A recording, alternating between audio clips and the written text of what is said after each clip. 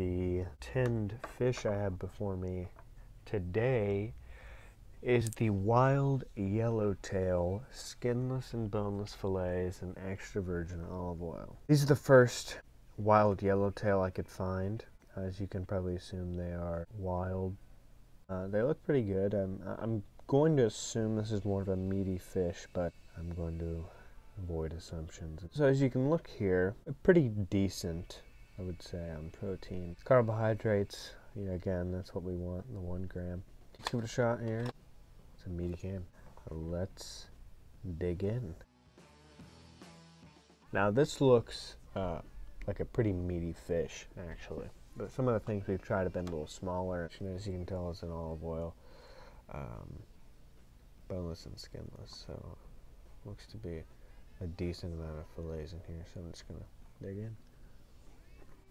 You can instantly taste that a tuna flavor in here. It tastes like a very, very high-end tuna. Look, it tastes like tuna. It doesn't smell like tuna. I think probably the smell is covered by the olive oil.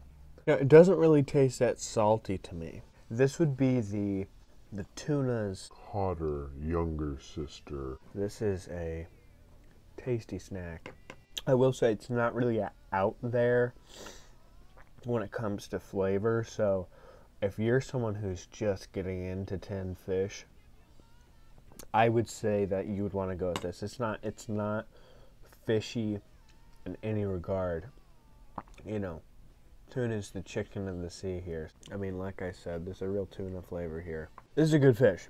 This is very good. I would say this would definitely wet your whistle if you were looking to get into tinned fish. I would recommend this to anyone who is kind of on the fence about buying fish in cans. In fact, I think it's a little bit dry. Maybe that has something to do with the natural quality of the fish. But if you get these, I would definitely recommend an olive oil because they are a little bit firm tasting. They have something of a firm texture to it.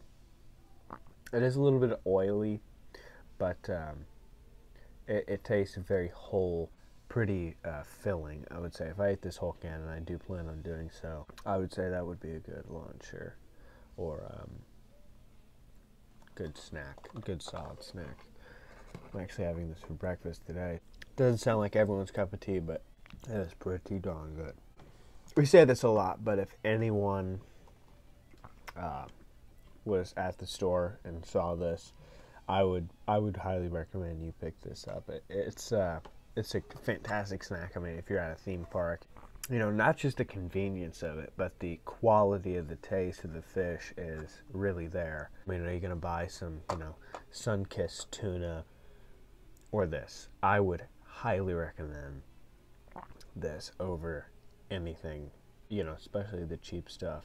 I went to theme parks a lot as a younger child. One of the favored snacks to bring in theme parks, at least my family's favorite snack, was the can of tuna.